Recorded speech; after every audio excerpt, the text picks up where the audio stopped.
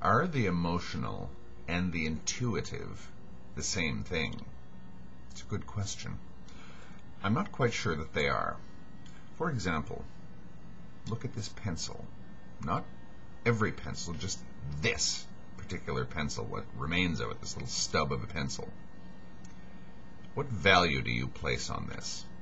Good, bad, indifferent? Okay, let's just assume that you're indifferent about it. I just deliberately chose a mundane object. And now I hold up a picture, I don't have one, of, say, a toddler who has just stepped on a landmine.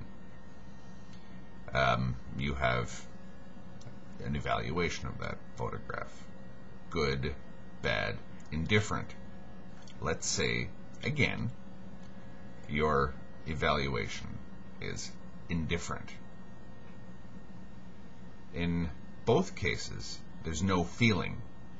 Nothing happens. No resonation inside of you. No resonance, I guess.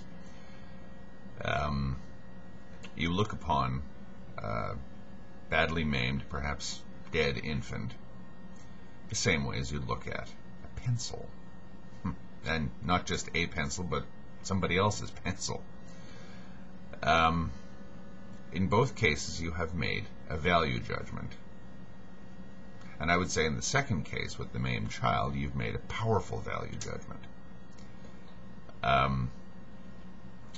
In neither case were your emotions involved. Or one could say it was a case of absence of emotions.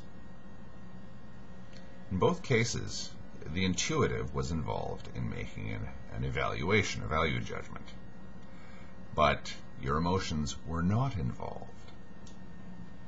So I wouldn't necessarily say that the intuitive is the emotional. It's not the same thing. Thank you.